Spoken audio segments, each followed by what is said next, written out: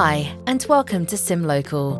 We're going to show you how to activate your eSIM on an Android device using a QR code or manual activation codes. To get the most out of your plan, you should install it just before takeoff or as soon as you land. Just make sure you have a stable Wi-Fi connection and try not to close your screen during the installation.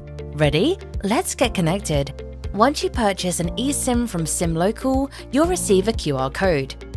If you can't scan the QR code using your camera app, you might be able to tap and hold the QR code to download your plan. Alternatively, you can screenshot the QR code to save the image in your gallery. Then, go to your phone settings. Network and Internet. SIMs. Tap Add eSIM. Use a QR code or enter activation code manually.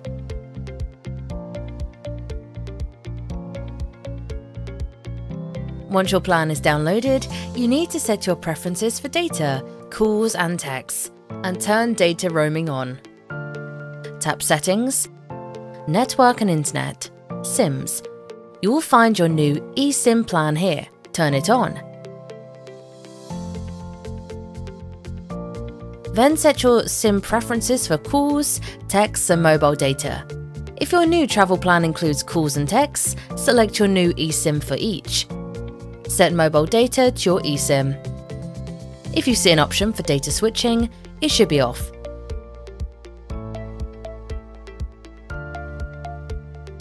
You can rename your eSIM by tapping Edit.